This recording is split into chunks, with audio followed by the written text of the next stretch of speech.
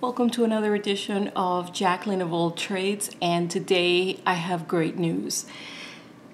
This is related to my science fascination, and these are the results from a lipid profile cascade that I had on March of 2016.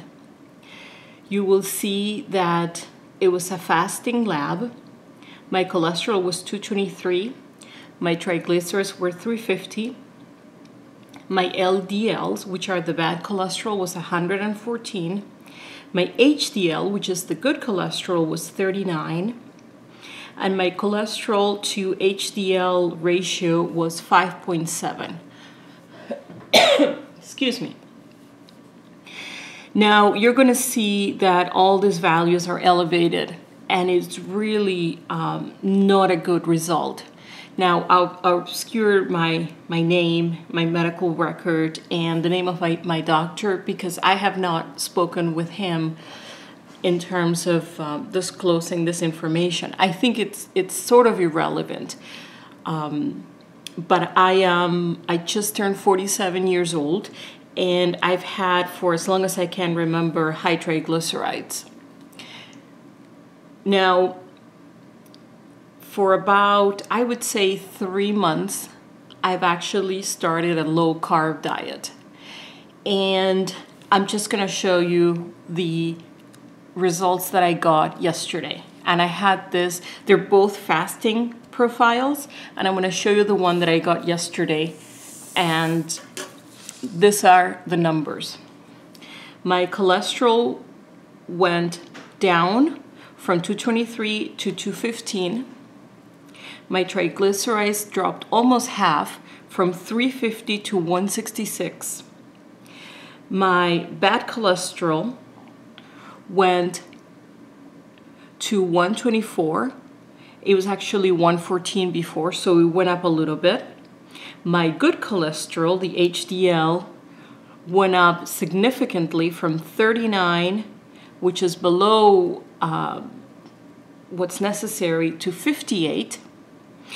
My cholesterol to good cholesterol ratio dropped to 3.7.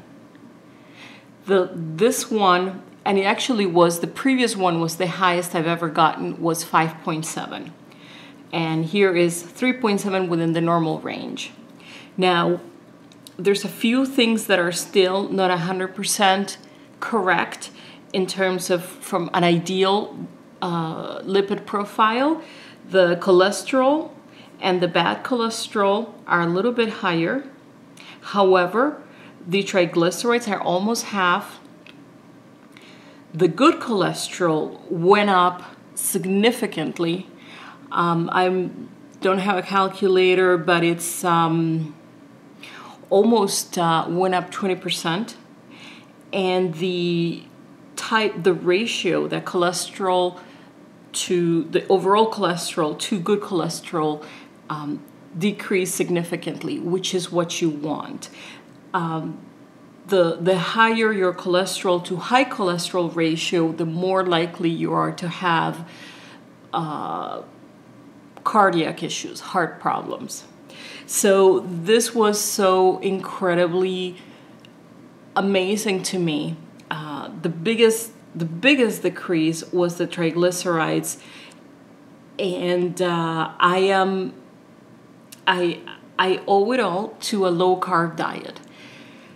Now, what I'm going to do is I'm going to divide this video series in different chunks so it's not too confusing. But I just wanted to put this out there.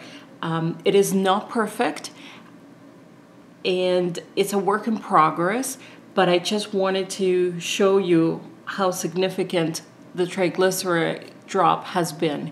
And I've had high triglycerides, I think 350, 357 being the highest ever. So to have them almost half is very significant. So thank you so much, and stay tuned for the rest of the series. Bye.